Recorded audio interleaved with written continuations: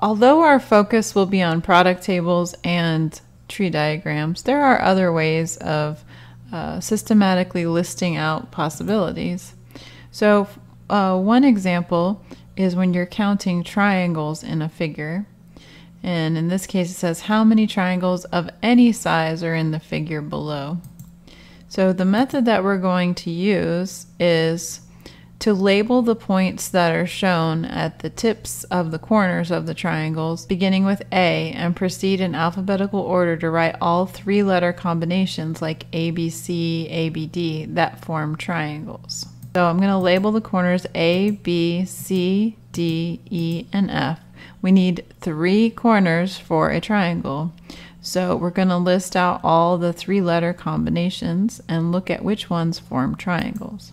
To be organized, we're going to look at first all the ones that include the vertex A. Vertex means the corner.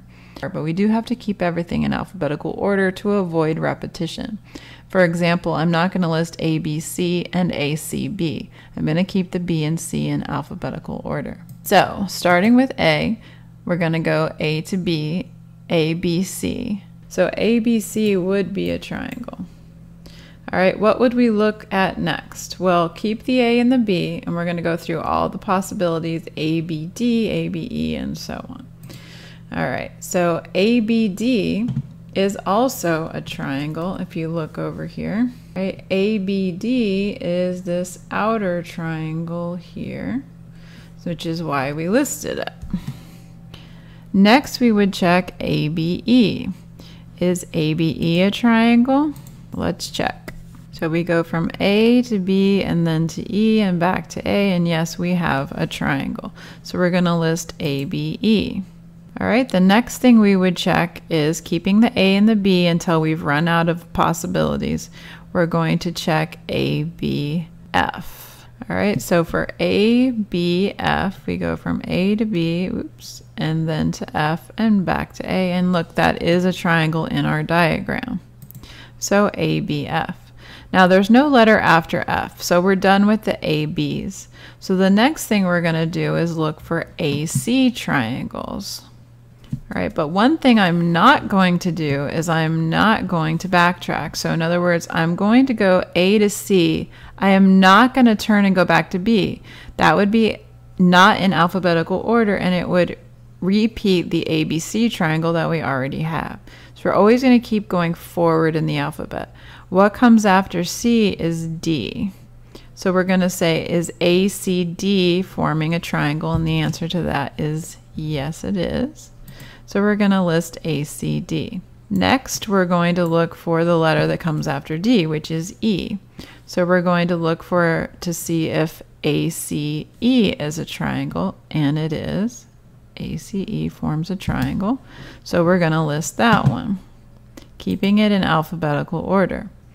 All right, how about ACF? The letter after E is F.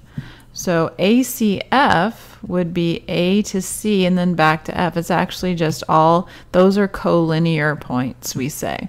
So they're all in the same line. So we can't use it as a triangle. So we're not going to list ACF. So what do we do next? Well, we're down to F, ACF. And so we're done with the ACs. So the next thing we would do is the ADs. So we would check AD, and then what's after the letter D? The letter E. So we would check ADE, but that's collinear as well. That's just a straight line, not a triangle. How about ADF? So ADF is a problem because there's no line segment connecting D and F, so that doesn't form a triangle. So ADF will not work. How about, so we're done with the ADs, so now we're going to look at the AEs. AEF is a triangle, so AEF is listed here. And then we're at F, so there's no AE after AEF, so we're done with that. So we're done with the AEs, but that means that we go to AF and there's no letter after F, so we can't form a three-letter sequence, so there's no triangle there. So we're done with all of the A's. All right, now let's look at triangles that are formed with the vertex B, but we're not going to ever use A because that would be backtracking in the alphabet, and those that have A and B are already listed in the previous step. So the first thing we're going to look at is BCD, but BCD forms a straight line segment again, so that's not a triangle. So then we're going to go to, what do you think? What would come after BCD? We want to stick with the B and the C and check E. So we're going to go to BCE. Is that a triangle? Yes, it is. BCE. So that's the first B triangle that we list, BCE.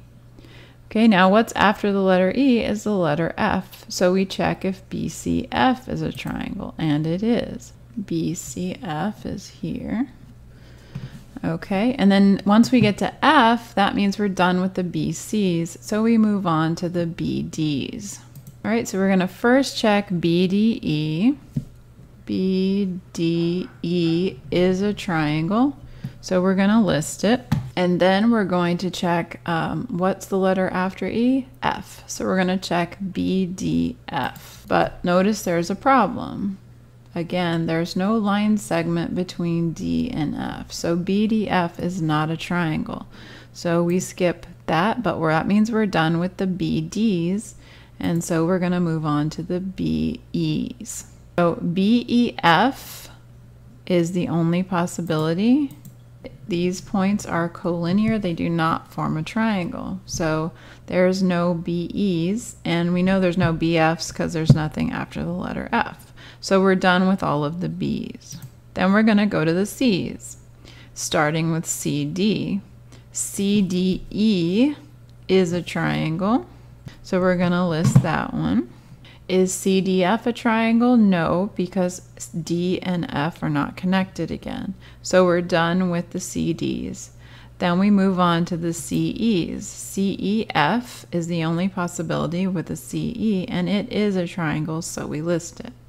Then we go on to the Ds, but the only possibility there is DEF, and that's not a triangle. So we're done. E and F we can't use because there's not 3 letters left after E. So we have 12 different triangles and we've identified all of them. So that's another version of systematic listing that you might find helpful when you're doing your homework. We're going to stop there. Thank you for watching the live chat or the recorded version. Please, if the video was helpful to you, please give it a thumbs up. That helps other students to find the video.